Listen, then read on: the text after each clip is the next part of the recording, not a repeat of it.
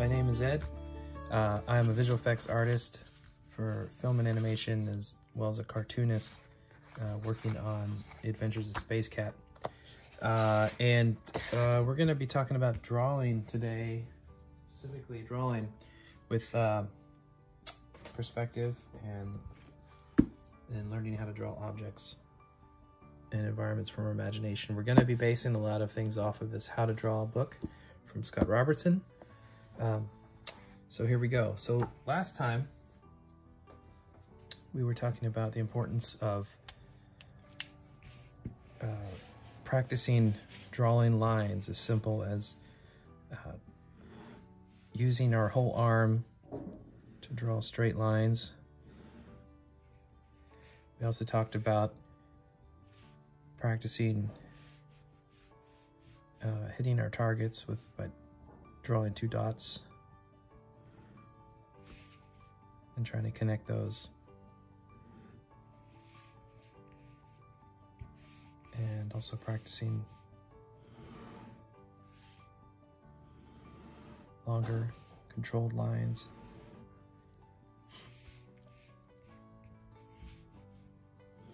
As well as another experiment practice of hitting a line, hitting the center each time.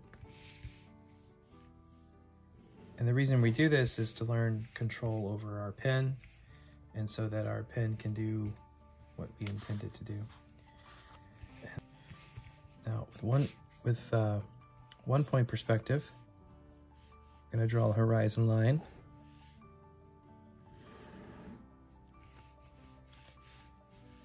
And if we want to draw a box here, the front faces of our box are going to be parallel to that horizon line facing us.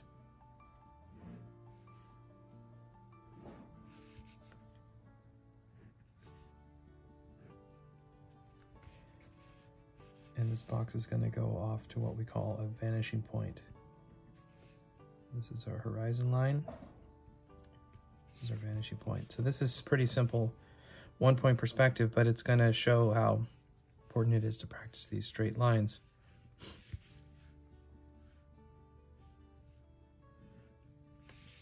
Now you could use a ruler for this, but it's good practice to do as much as you can freehand, because it will free you up in your drawing as we move forward. So here, the back edge of our cube box here.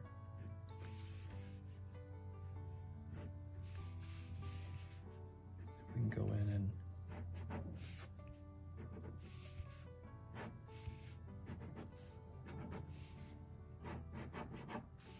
thicken up those lines.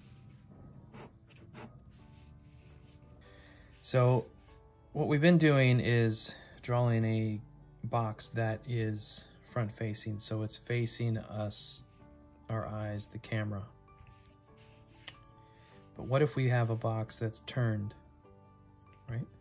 So we're going to start getting into 3 dimensions of space. So we're going to have our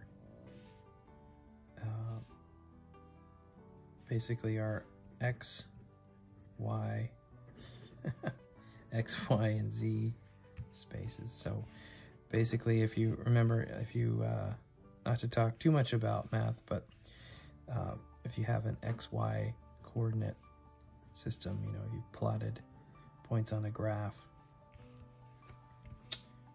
Z or Z adds a 3rd dimension coming out at you or further away from you.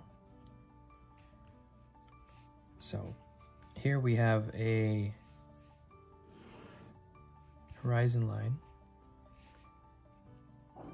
and here we have a box that we're going to want to draw. So this is the leading front edge of that box or cube. We're going to draw one side here, and let's say this other one is a little longer.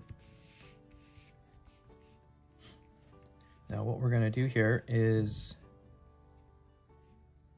from this top point, we're going to extend, we're going to find our vanishing points. So here we're going to extend this one all the way to the horizon line.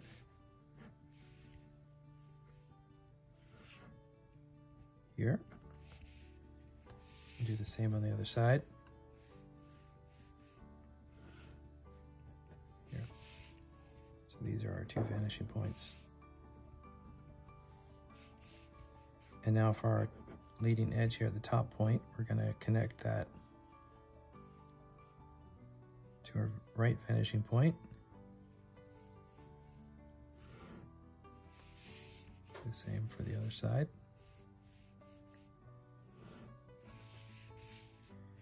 And now we know how tall our cube is supposed to be at this point.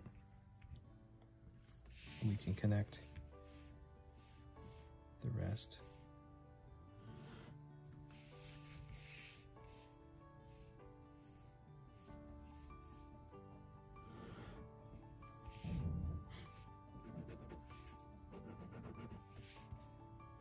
And now we have our cube in perspective. This is use of two vanishing points, 2 points of perspective for the left and right side of these facing cubes. And so I would suggest you all practice these drawing these boxes. This idea is going to be the foundation for everything we do moving forward. So it's important to practice. And you can see right away why learning and practicing these straight lines is going to be helpful. We all have room for improvement.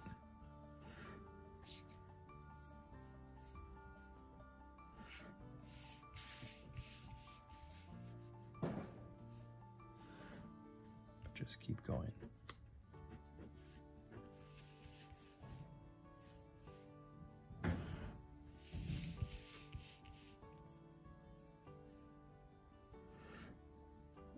Was not good. Let me try that again.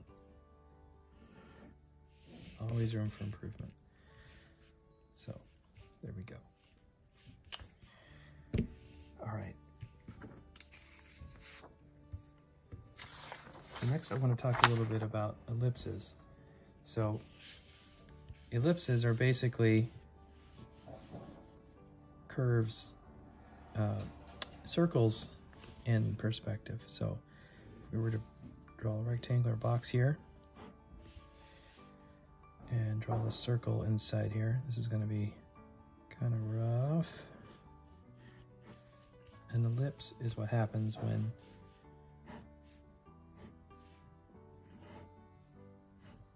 we have that circle in perspective. So as we draw objects that are based off of circles, say for instance this 𝗘𝗣𝗑𝗧'𝗦 white here, as we move in perspective and see things at different angles, that circle are going to become is going to become an ellipse. So these are going to be important for us to practice a lot. So much like our lines, we want to develop as smooth and clean a ellipse as possible. So what we want to avoid is doing this, because this is might be helpful to kind of find the form, but with a pen we're basically drawing several ellipses, and it's very hard to know where our points are, especially when we're drawing in perspective or designing things. So how we want to do this is when we draw an ellipse, and I still have lots of practice to do here, we want to take a look at what these are looking like. So one thing is every ellipse has a minor axis, meaning it's a line that goes perpendicular down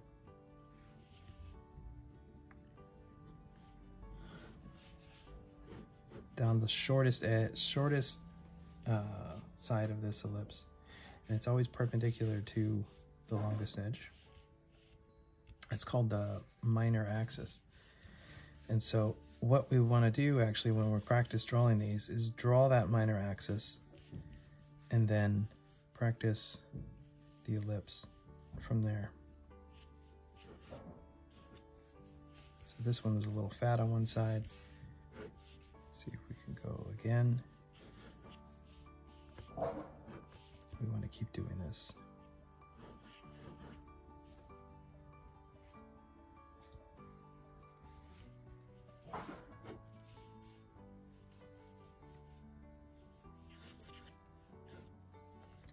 What you'll find is you'll probably have a way that you prefer to have your paper, and that is okay. Just like with the lines, if you need to draw one from a totally different angle, you can always turn your paper and practice these ellipses. Now, another fun way to practice these is to actually draw plane here in perspective. Doesn't have to be perfect. And we want to find the midpoint here. So this is about halfway through. And we're going to draw lines here. This is basically supposed to be about 90 degrees. We're going to draw and find our midpoint here.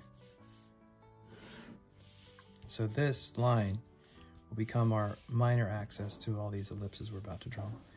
So we can go in here and try to hit this ellipse inside.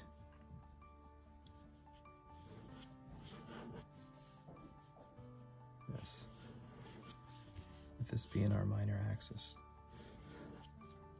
So it's definitely tricky. But the more confident and the more we practice, we become more confident as we practice these more and more. So I want to encourage you all to do that. Another kind of test for your ellipse, which is kind of fun, is to draw your ellipse. And if we want to test if it's accurate, you can fold your paper on that line of the minor axis and look at it through, it's not really going to work, but hold up a light against it and look through it, and you can see if your two halves of your ellipse line up. That's one way to kind of test yourself. But so I'd recommend just fill a page with these as you practice. You get better and better, and this will really help as we move forward with other exercises. And of course, ellipses can be different sizes. So what a lot of artists do is they'll get your ellipse pretty close, and then if you're doing something more exacting, you could get an ellipse template like this. And of course, this one doesn't have a lot of sizes. The idea is, as you're sketching along, you can make your ellipse, and then later on, you can use your template here to refine that ellipse in a final drawing. But as you're sketching and drawing, it's really great to practice these ellipses. All right. I don't want to make this video too long, so I'll stop from there. So keep practicing your boxes in perspective. Practice drawing ellipses in your straight lines, and we'll continue with the next one. All right. Have a great day. Keep drawing.